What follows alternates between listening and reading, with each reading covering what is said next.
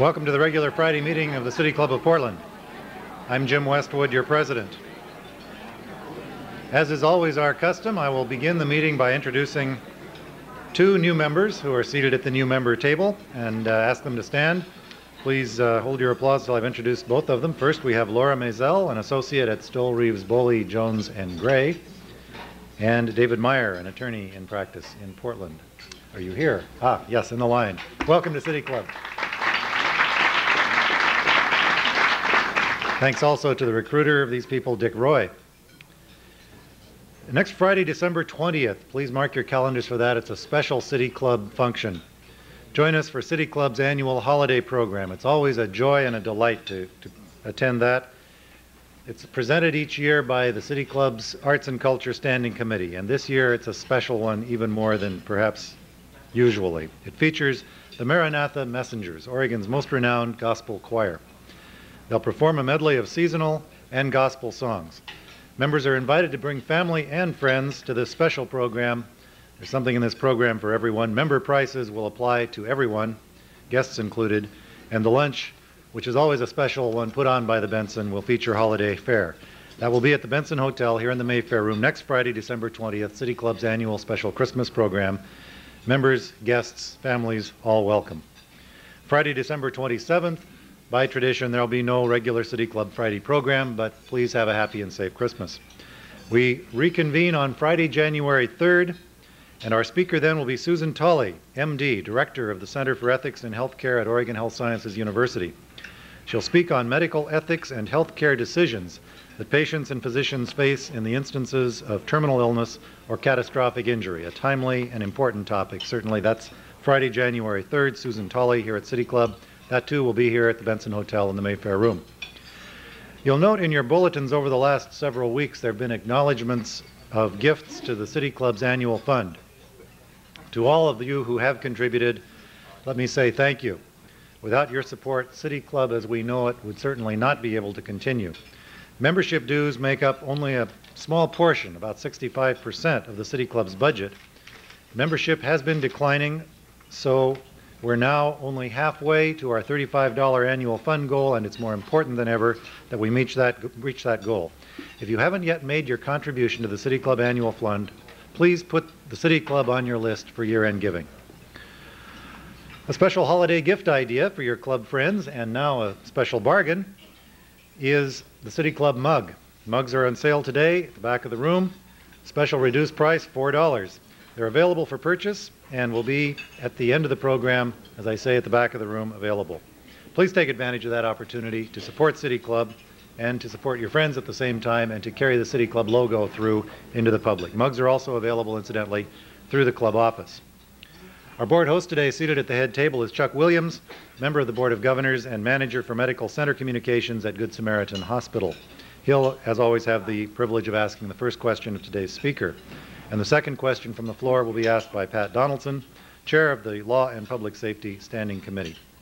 After that, we open the meeting up to questions from members of the audience who are City Club members. Written questions will be permitted as time allows, and there are forms for the written questions on your tables. At the end of our speaker's remarks, please hold up those written questions, and staff will collect them and bring them up to the head table so we can ask them from here. The Bill of Rights of the U.S. Constitution is now 200 years old. It doesn't seem like it's been 200 years, and yet when you look back historically, the Bill of Rights for the first 100 years and more was really pretty much a dead letter. It was not invoked and not cited much by the Supreme Court or other courts in furtherance of any particular human rights. Of course, the 20th century has seen a change in all that. The First Amendment, freedom of religion, speech, press, the other amendments in the Bill of Rights that protect persons from self-incrimination or from unreasonable searches and seizures, that guarantee the right to a fair jury trial, all these are now very much alive. But today, the U.S. Supreme Court is showing indications of moving in new directions with regard to the Bill of Rights. There are those who see a trend toward a narrowing of individual rights in a criminal context. Searches, seizures, statements made after arrest. There are those who see a narrowing of rights of speech What is speech? When is speech protected? And yet, at the same time, we see what one could certainly call a broadening of other rights. The rights of citizens of the various states and of the states themselves to do things vis-a-vis the federal government that they were not previously allowed to do. What some would see as an expansion of freedom of religion, others would say is a mingling of church and state in what may be a broadening of the rights, if you want to call it that, of persons, for example, for a moment of silence in public schools. And I think there are some observers who see public support for parochial schools, which now is not viewed as permissible under the Constitution, becoming permissible. These and other items, I think, are going to be discussed by our speaker today, and if ever I was able to stand up here and say, today's speaker really needs no introduction to this audience, I think we're right. Our speaker today, of course, is Charles Hinkle, past president of the City Club, a person well qualified to speak on the Bill of Rights. He's former president of the Oregon affiliate of the American Civil Liberties Union and a former member of its national board. He's litigated many cases for the ACLU involving free speech, freedom of religion, the death penalty, gay rights, abortion, and others. He has received the ACLU's coveted E.B. McNaughton Award. That was in 1987. Charlie Hinkle is well known to us all. He's currently a partner with the law firm of Stoll, Reeves, Boley, Jones, and Gray. He's also an adjunct professor of constitutional law at Lewis and Clark Law School. I could go on, but as I say, he really needs no further introduction to speak to us on, and this is a wonderful topic, sex, race, free speech, and the Supreme Court. Let's welcome Charlie Hinkle.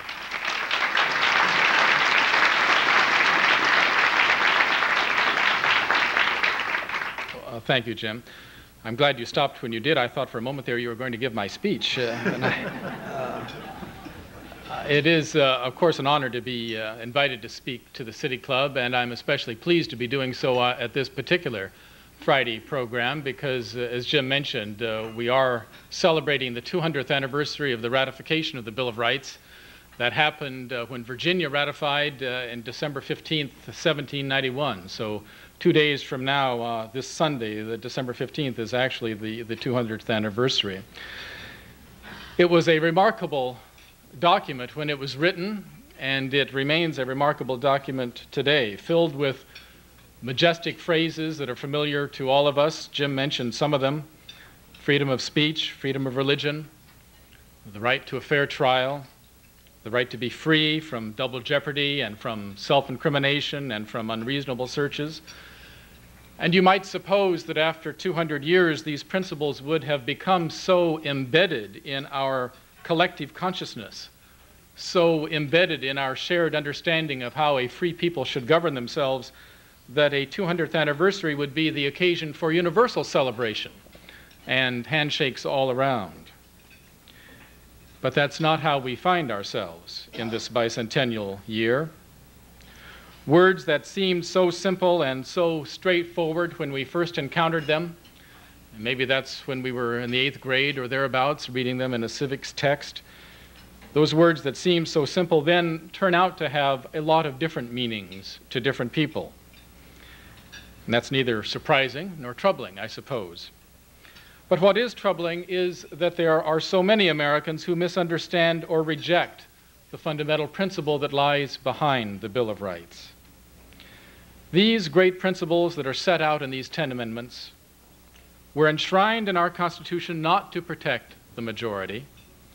Their whole purpose is to protect the powerless, the outsider, the political dissenter, the religious minority, the person involved somehow in a confrontation of one kind or another with government. And what makes this 200th anniversary of the Bill of Rights such a somber occasion for many of us is not that there are so many Americans who misunderstand or reject that principle. It is that so many of them are sitting on the U.S. Supreme Court. Now, I don't mean to suggest that there is not room for honest disagreement about the meaning of the various clauses in the Bill of Rights. Its phrases are as majestic, as vague as they are majestic. And judges, like all the rest of us, read any words, through the prism of their own experience, according to who they are and where they were born and where they went to school and what books they read and who they associated with and so forth. And in one important respect, at least, the members of the court who are sitting there now are like every other member who ever went before them on the Supreme Court. They are able to find in the Constitution ample protection for the rights and values and interests that are important in their own lives. Let me give you an example. When the Supreme Court was asked at the turn of the century whether a state could prevent a factory owner from requiring his employees to work more than 10 hours a day, could a state prohibit that? The answer that those judges gave on the Supreme Court then, well, was of course not. The Constitution protects the businessman's right to run his business as he wishes. They were men of property, those judges, and it was unthinkable to them that the Constitution would not protect the values and choices that were important to men of property. But when a comparable group of justices 3 decades earlier was asked, can a state prevent a woman from practicing law? The answer was, well, of course it can. The Constitution doesn't protect a woman's right to do anything. They were men of property, those judges, and it was unthinkable to them that the Constitution would protect a woman's right to practice law. It was essentially the same right, the same values that were at stake in both of those cases. But the judges who sat on the Supreme Court a century ago, all men, of course, all white, all privileged, all upper class, those men were unwilling to extend to another group, a powerless group, the same right that they claimed for themselves. Now, maybe that doesn't surprise you. Maybe that's just part of human nature. We're all prisoners of our own experience, after all.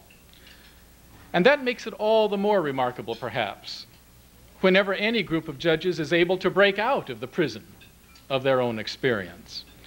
But that's what happened in our country for about a half century.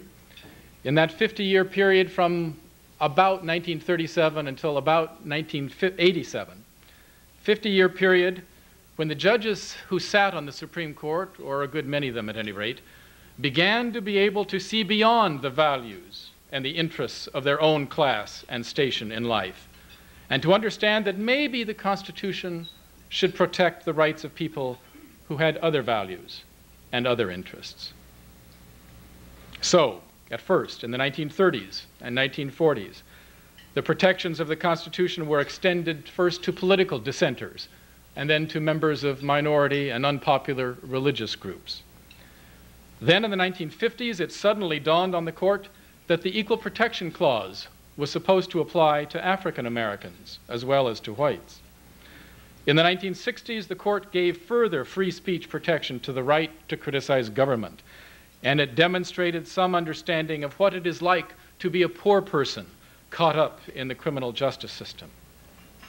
In the 1970s, the court discovered women, and it recognized for the first time that equal treatment under the law and matters of personal choice relating to marriage and to procreation, that these things were deserving of constitutional protection for women too, just as they always had been for men. In all of these decisions and in many others like them, the court was not creating any new rights. It was simply extending the same rights that had always been taken for granted by white upper-class males, extending them to other groups who were not rich, who were not white, who were not male, who were not healthy and privileged and comfortable, and who did not belong to the downtown Protestant churches. Now, all this began to change in the Reagan years. Not overnight, of course, but with each new retirement, each new appointment to the court, President Reagan and then President Bush were able to shift the court further and further away from the role it had played for a half century, the role, that is, of protector of the powerless in our society. During this transition period, conservatives on the court moved cautiously at first because they had to attract the votes of 1 or 2 justices in the middle who didn't always share their views. So they had to shade their opinions to some extent, not be as aggressive as they might have wanted to be in other circumstances.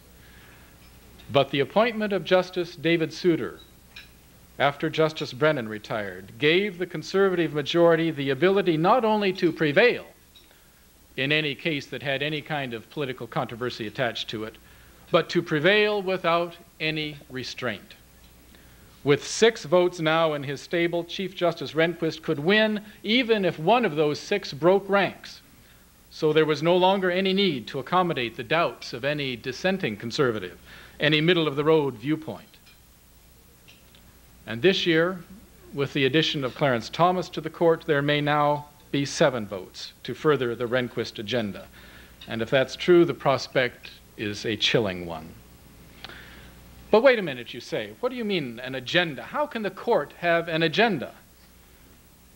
It has only the power, after all, to decide cases that are brought before it. It's not a legislature. It can't go out to write new laws, just in the abstract, new laws that it would like to see on the books. Well, yes and no. The court is presented with more than 5,000 cases every year, covering the whole gamut of the legal landscape, and it's up to the court itself to decide which one of those it wants to decide every year.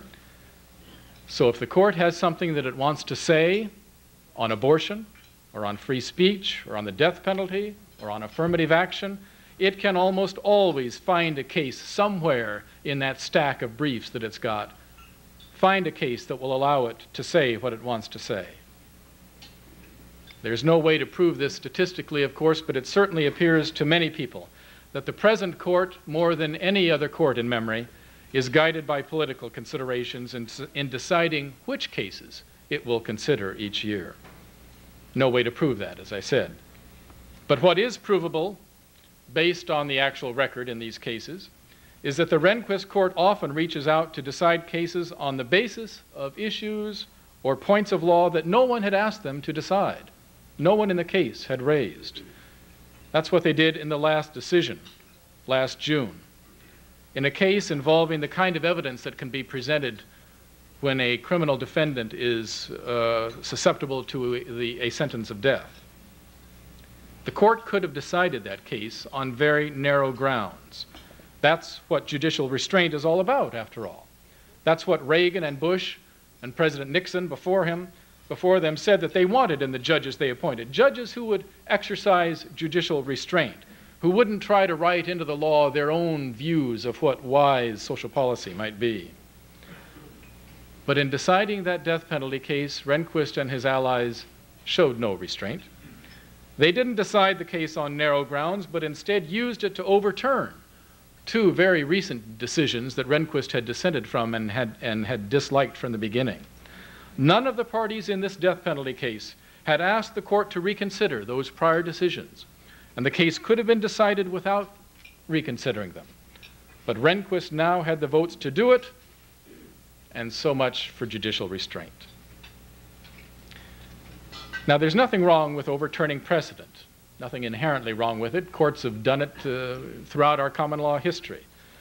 But it is galling to watch William Rehnquist ignore all that he has ever said for so many years about the evils of judicial activism, and now to engage in it with such gusto, now that he has enough votes to achieve the results that further his political agenda. Now, what is that agenda? Well, in a nutshell, I think it can be expressed this way.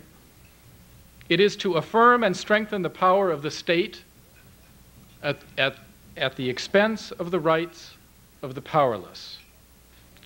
And notice I do not say at the expense of the rights of the individual.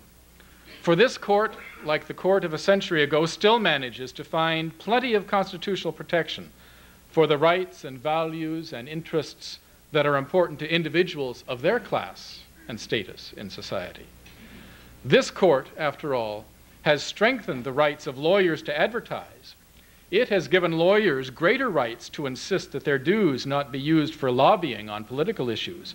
But poor people whose court-appointed lawyers are incompetent and who give them a lousy defense, they've lost their right to bring their claims of an unfair trial to federal court.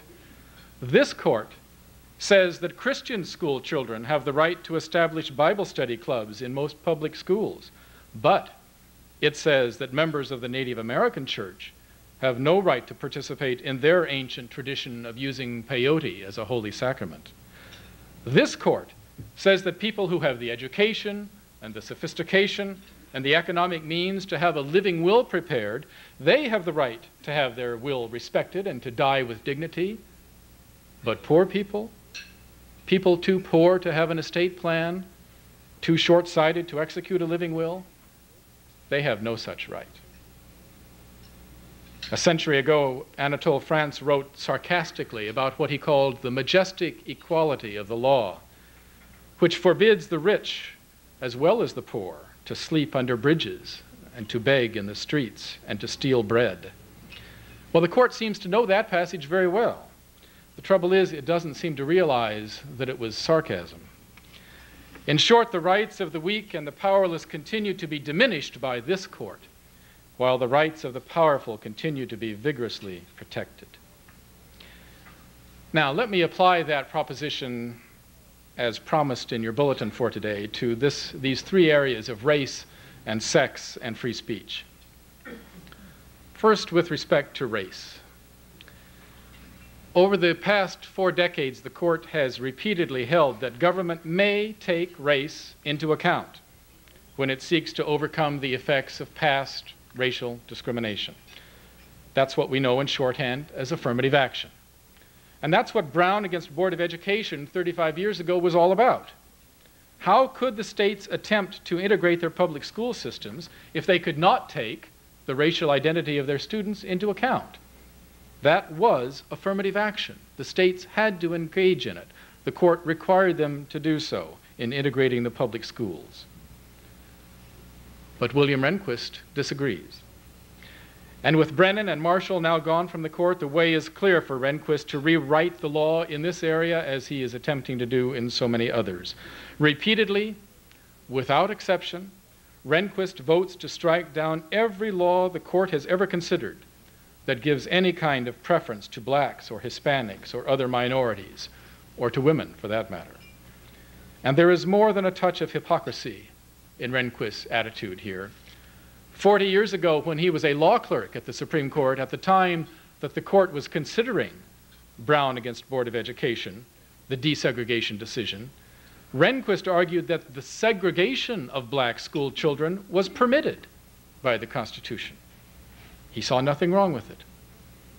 This was an era, you recall, when there were racial preferences in this country. The country had a racial preference program far more extensive than anything that exists today. It was an era in which one group was routinely given preferred status, given preferred access to jobs, given preferred access even to the vote. And William Rehnquist thought that racial preferences at that time were acceptable because the group that was receiving the racial preferences was white males. In recent years, however, he's changed his tune.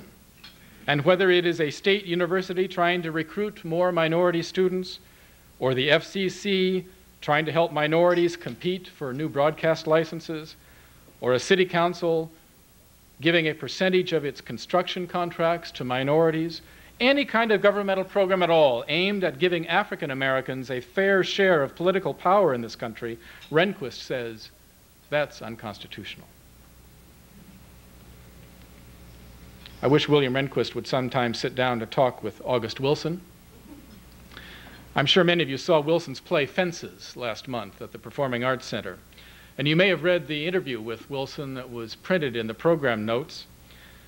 The play takes place in the 1950s, and Wilson was asked if the issues confronting black Americans in the 1950s were still with us today. And here's part of what Wilson said in response. I don't think there's been any real progress made. I think the condition of black America in 1991 is worse than in 1957. The question is restoration, if you will, of black Americans' moral personality, which was taken away by slavery. You could kill a slave for a $300 fine. You could castrate him for nothing. There was no penalty against that.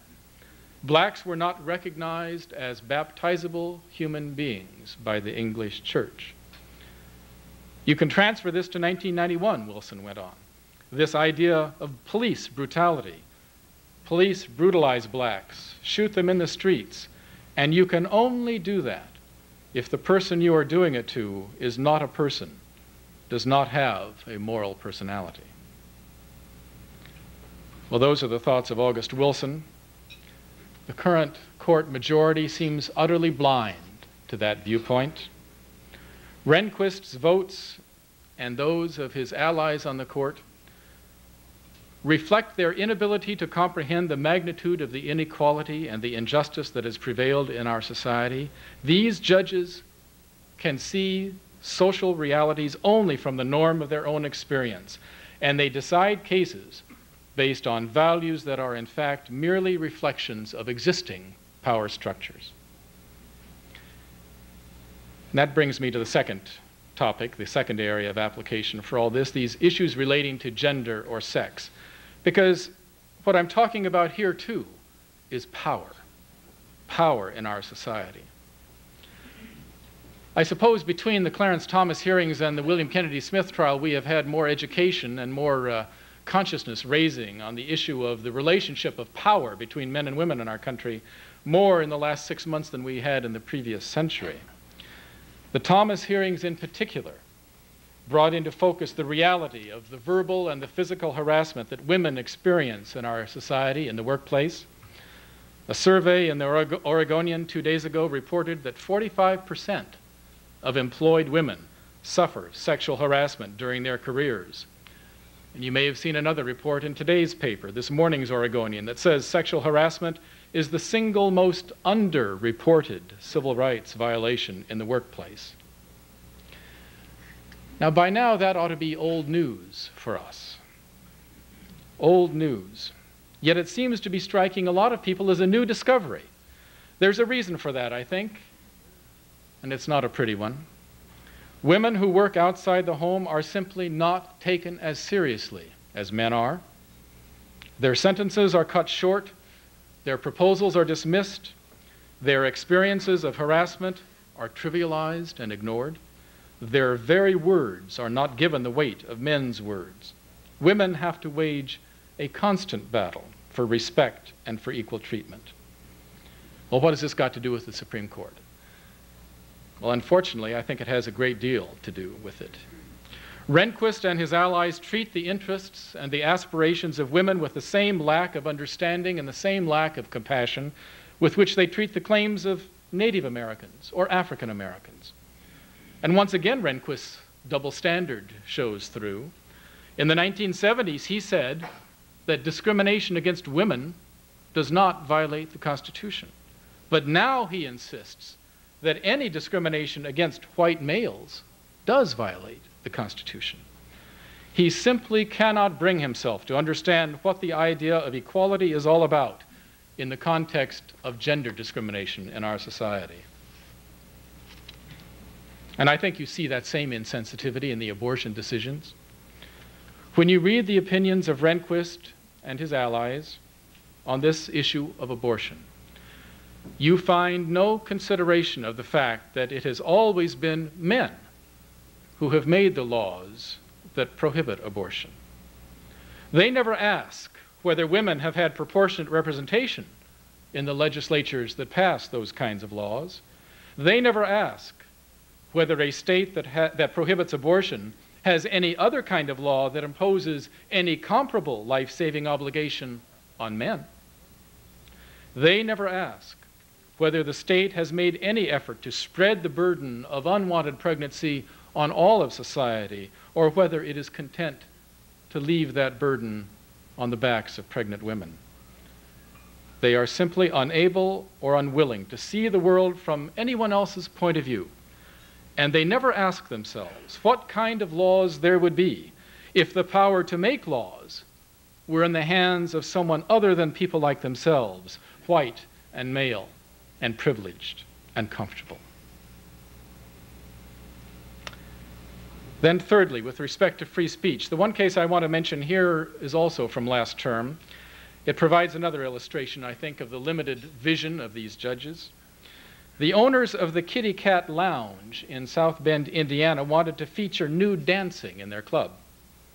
There was a state public indecency statute in Indiana that might have prevented that, seemed to prevent it. And so the owners of the Kitty Cat Lounge went to court to challenge it.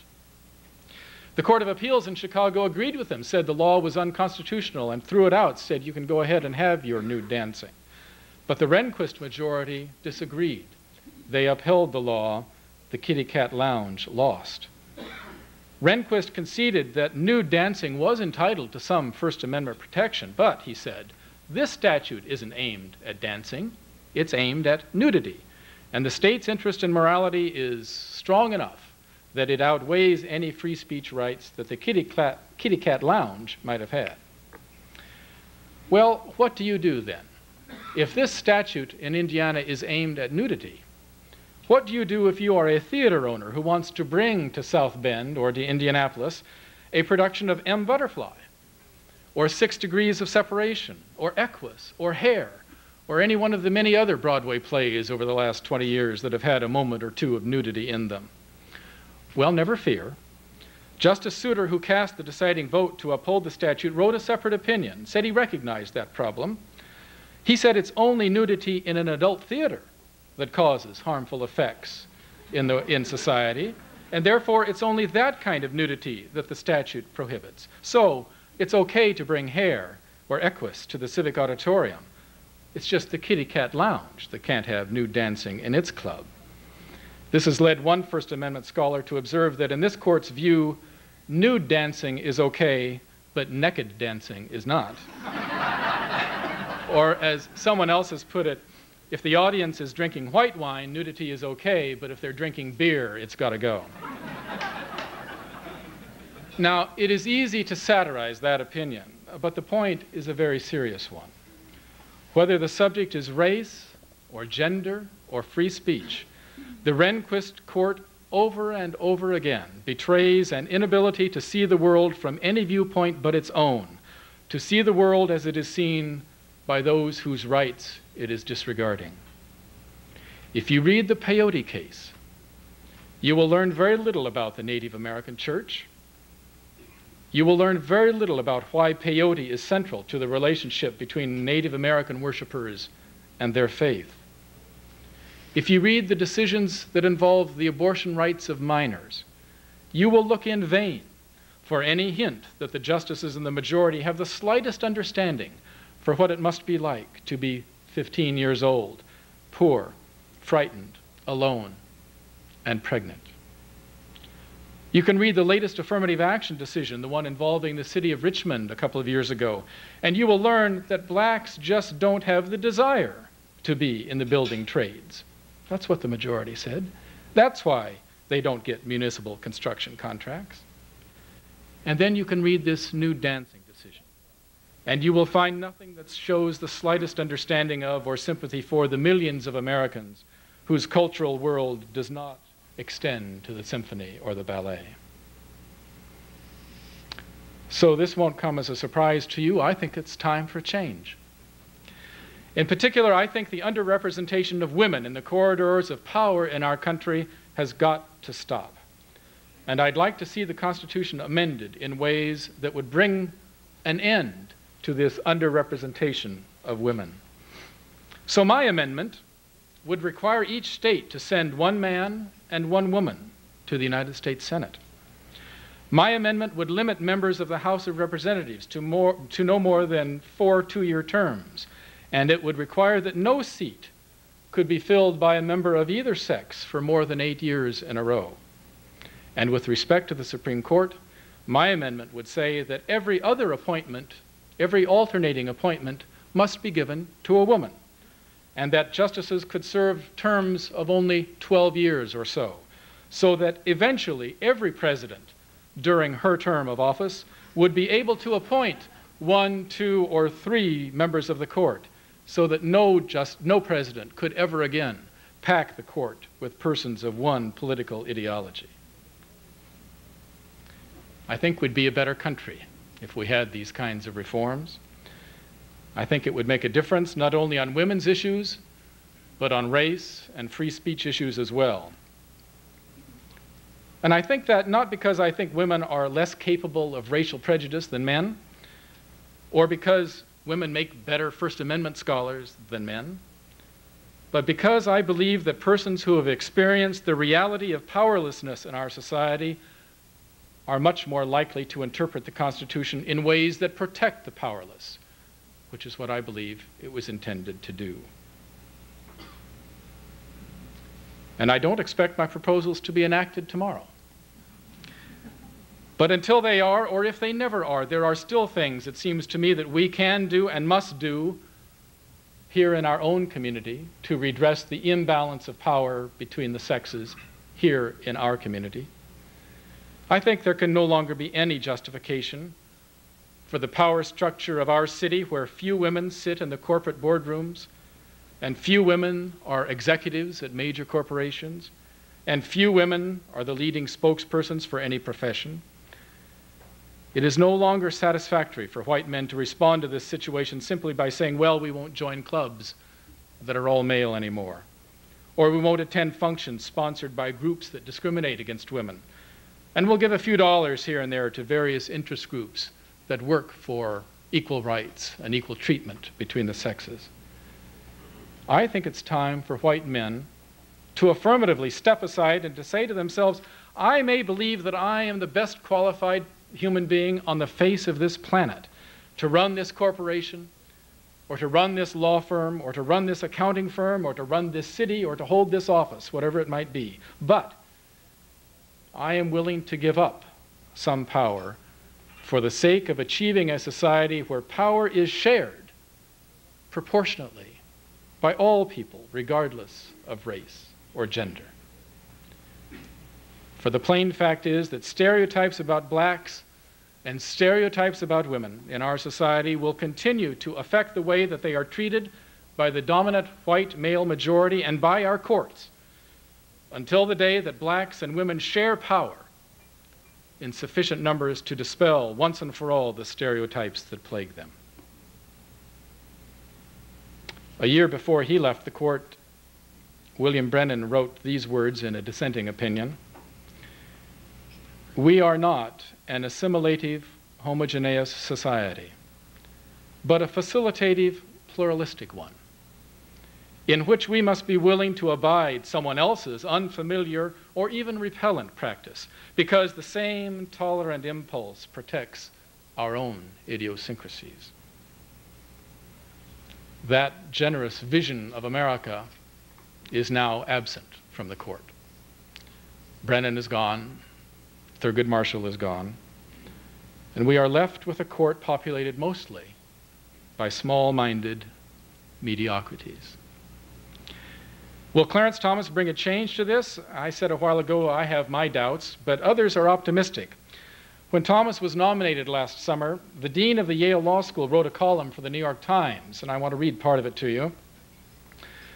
Dean Calabrese said this: "The present court is outrageously homogeneous. It is overwhelmingly made up of gray Republican political hangers-on of virtually identical backgrounds.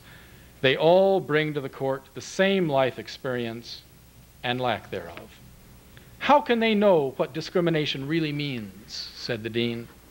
"How can they understand what fear of police, prosecutorial, or state abuse and brutality is? When these justices babble that coerced confessions don't necessarily make trials unfair, when they say that discrimination must be proved in individual cases and not through statistics, when they say that a single appeal is adequate even if the criminal defendant is served by a lousy lawyer, they sound like what they really are: people who neither through personal experience nor academic thought could ever imagine themselves erroneously crushed by the power of the state."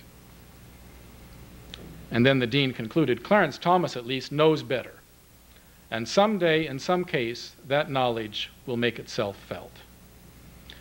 Well, I hope he's right. But for the moment at least, Americans who believe in the values of pluralism, Americans who believe in the value of dissent, who believe that government has no business intruding into our private lives, who believe that power in a democracy should be shared and not concentrated, those Americans can no longer look to the Supreme Court to help guard and vindicate those values. And for them, for me, this 200th anniversary of the Bill of Rights is a somber one. So let us hope that when it comes time to celebrate what, the 225th anniversary? Maybe sooner. The promise of liberty will again be alive in the land and again be alive in the Supreme Court where it ought to be. Thank you very much.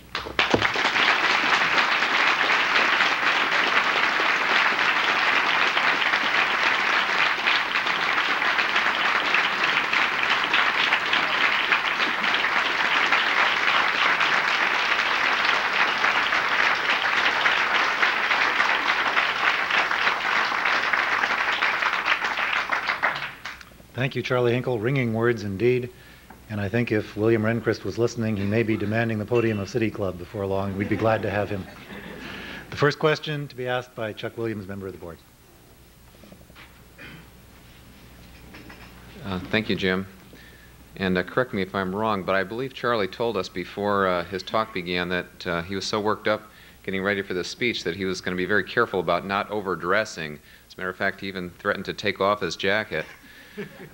We thought that was because of all the scholarship that he put into his talk, but as it turns out, I think it's because of all the sex and naked dancing in the talk.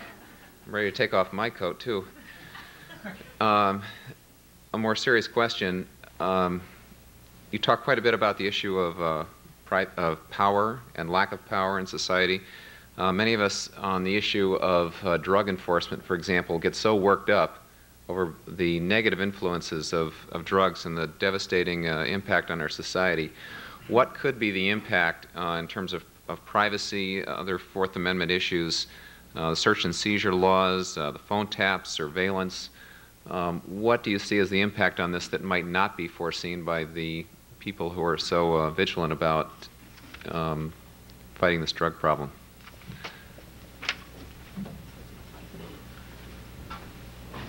Well, the rights of the criminally accused were one of the major focuses of the Warren Court during the 1960s, and it was one of those issues that really made the right wing in our country see red. You know, they were livid about many things about the Warren Court, but I think probably more than anything else that it was soft on criminals, and that was one of the principles of Nixon's platform. He was going to appoint judges who wouldn't coddle criminals anymore.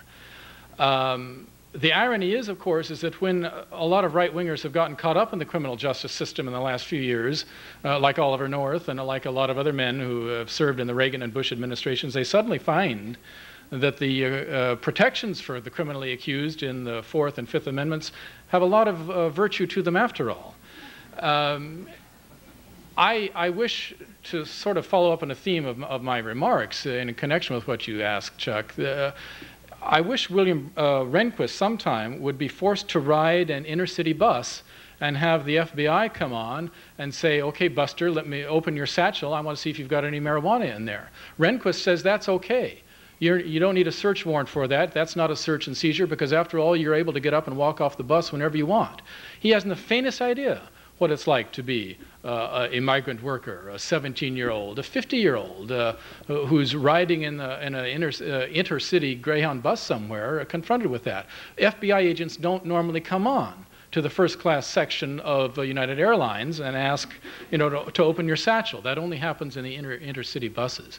So again, I think a lot of the decision-making that is going on in the Supreme Court with respect to giving law enforcement agencies more and more power to conduct searches, to conduct wiretaps, to conduct telephone taps even, that reflects, again, an inability to see society, to see reality from anybody's perspective but their own. They don't have their wires tapped. They don't have their luggage searched. They don't have people spying on them. They don't have people going through their garbage unless they happen to be up for an appointment, and then I guess that happens occasionally. But they are not subject to the day-to-day treadmill of being wrapped up in the criminal justice system. When people are, then they learn its value. And so my hope is that when people really think about privacy rights in particular at the workplace, in the school building, students in their lockers, and so on and so forth, when they kind of translate that or apply those principles of privacy to their own lives, how would they like people coming into their garage or into their workplace, that they will have second thoughts about it. I'm not optimistic, but I think our society will pay a dear price for that in the long run. Good afternoon. Patrick Donaldson with the Law and Public Safety Standing Committee. Last year, the Congress was unable to pass a crime control bill, but it looks like in 1992 session that in fact will come forward. What are your thoughts about the members of Congress attempting to legislate such things as exclusionary rules and other kinds of constitutional matters? Well, that crime bill that's in Congress now has almost some. It's like a Christmas tree. It's got something for everybody. Enough things that that counteract some of the court's more dismal decisions from a civil liberties point of view, that some civil libertarians are supporting it, not the ACLU. The ACLU is opposed to the crime bill, at least as it was in its incarnation in the last Congress. I don't know what they will do for the coming Congress. One of the things that was positive about it was trying to restore some of the rights of habeas corpus. Trying to overturn some of the court's decision that had severely limited the rights of prisoners to go to federal court, to ask the federal court to look at the trial court proceedings in the state court and say, listen, I didn't get a fair trial there. My lawyer was incompetent, or the evidence was illegally seized, and so forth. The Rehnquist Court has virtually eliminated the right of habeas corpus. And one thing that the new bill will do is to restore some measure of the right of habeas corpus in federal court. So that's, from a civil libertarian point of view, a positive approach. The other things that Congress is trying to do are pretty much negatives. One of the major ones is the vast increase in the death penalty, and to federalize a lot of crimes that are now prosecuted only at the local level, more and more of the drug-related crimes, for example.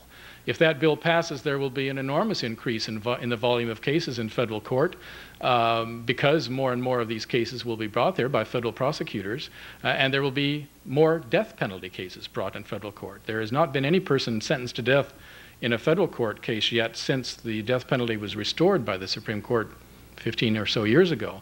If Congress has its way, there will be as many sitting in federal prison on death row as there are in the prisons of Texas.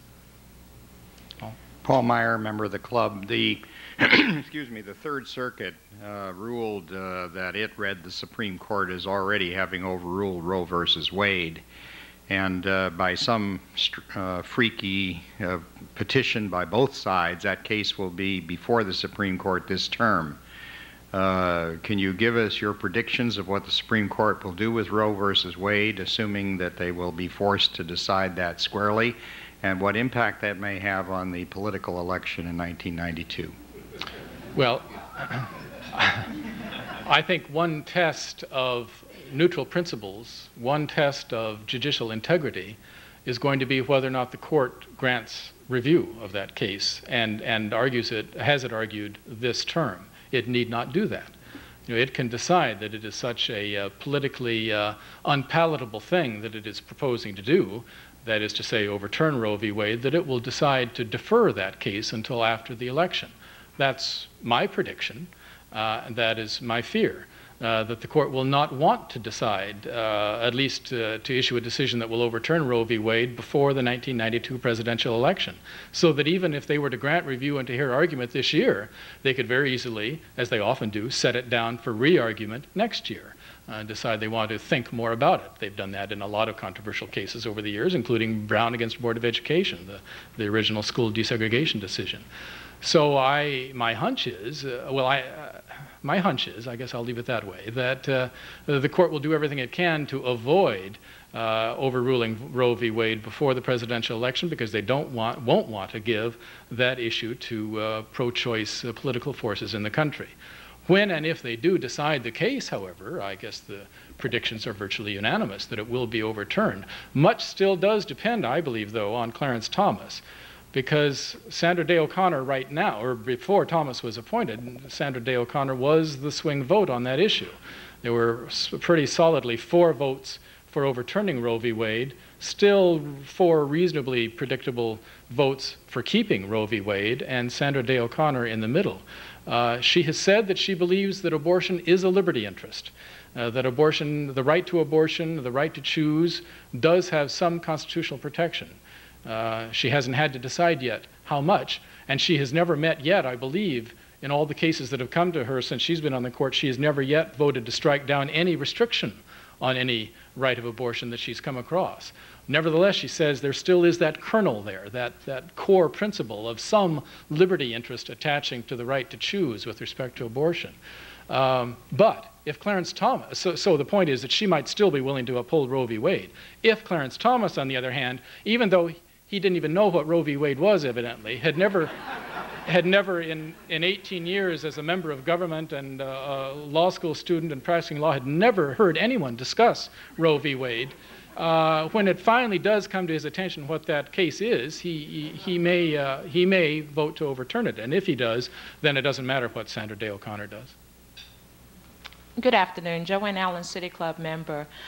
Nationally, we're at a point now where a lot of liberties that we've taken for granted have been eroding. What I'd like to know, nationally, we have a president that got elected using racial tactics. We have a lot of public officials that are using smear campaigns.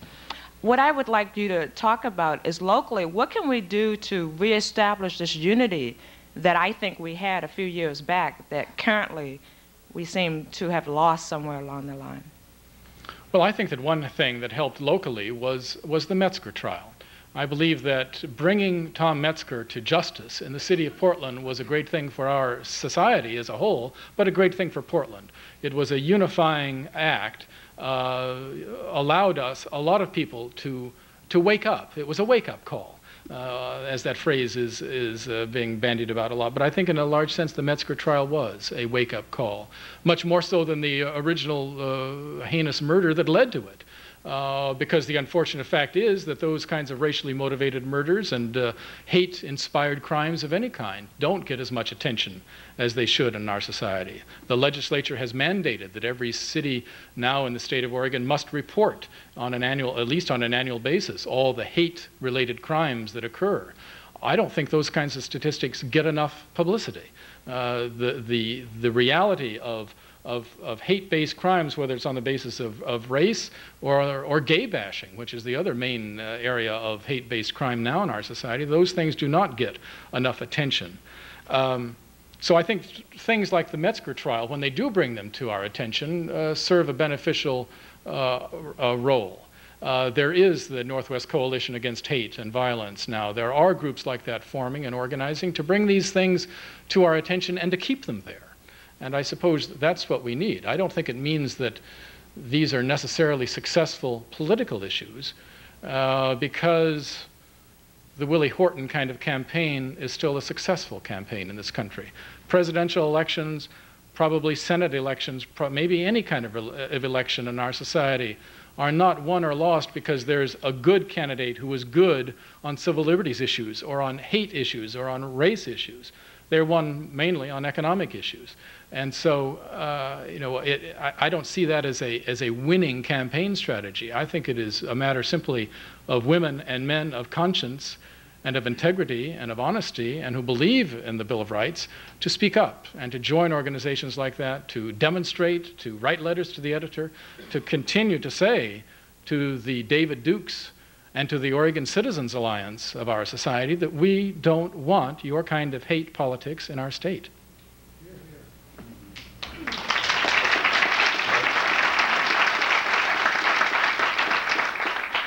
Vivian Solomon, City Club member. Following up on the grassroots approach, I'd like to hear your comment on what is or could be happening at the grassroots level to promote the amendments which you suggested at the end of your discussion.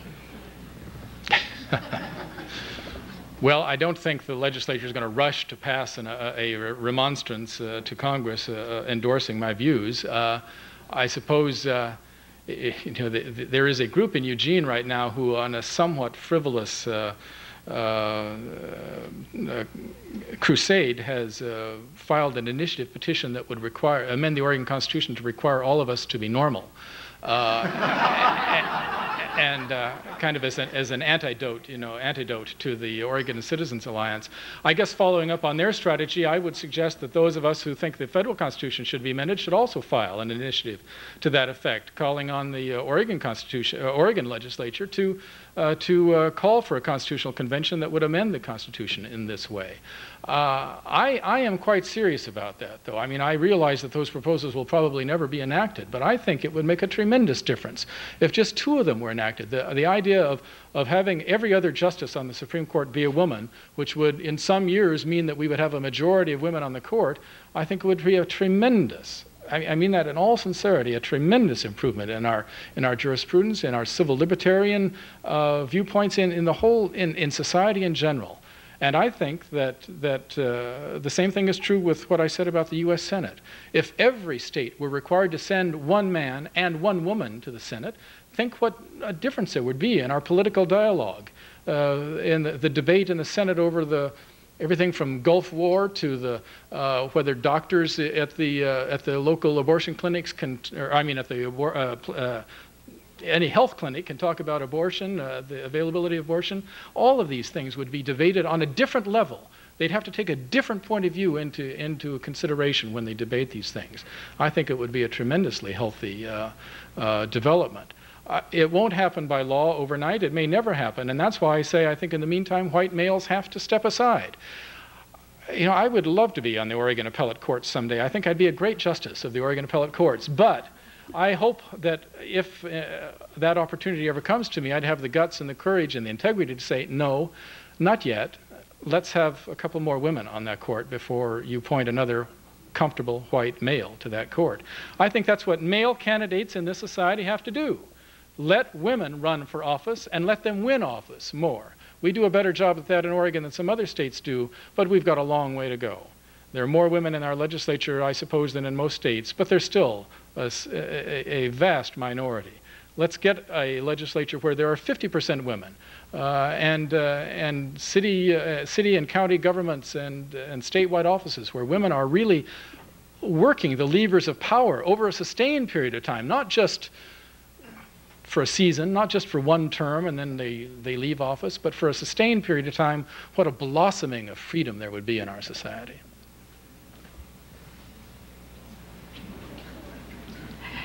Joella Whirling Club member. I should probably let a man come to the microphone right now. I'm going to ask you this question anyway, Charlie, and I'm sorry that I didn't read up on the question that I want to ask you about. But there is an Oregon Citizens Alliance petition right now that is being circulated that would ask that, as I understand it, that local government, or that, yes, that local governments not give preferential treatment to homosexuals. And somewhere wrapped in all that language is also pedophiles, bestiality. I mean, I can't really remember exactly how it's all linked together, but I'm not satisfied at the approach that we just simply don't sign such a petition. That I'm wondering what we can do in this community, in the spirit of the kinds of things you've been talking about, to be more proactive than that. I realize we can't stop that kind of petition from being circulated, but what else can we do? I mean, that's a very difficult kind of thing to be confronted with. Well, I'm gratified at the number of community leaders and leaders of the religious communities in particular that have already spoken out on that. Not only the ecumenical ministries, whose board unanimously passed a resolution condemning this new OCA initiative, and not only the Bishop of the Roman Catholic Church in Oregon, which surprised many of us, who's also come out very strongly against this OCA initiative, but even the Salt Shakers, that group of evangelical conservative Protestants who have been antagonistic to gay rights legislation in the past, they too have said that this OCA initiative goes too far and it should be defeated, and they are encouraging their members not to sign it. It is a question of public education, Joella, and public education comes through the moral and intellectual and spiritual leadership of people like those I have just mentioned. If people are willing to speak, to write letters to the editor, to endorse resolutions like the one that the ecumenical ministries passed, if they're willing to have them read in their churches and in their synagogues, if they're willing to bring them up for discussion at their clubs, their Rotary, their Elks Club, their civic organizations, the City Club. I'm so happy you brought it up, Joella. I think, I mean, you answer your own question in a very important way, because the more that Justice Brandeis said 50 years ago, sunlight is the best disinfectant.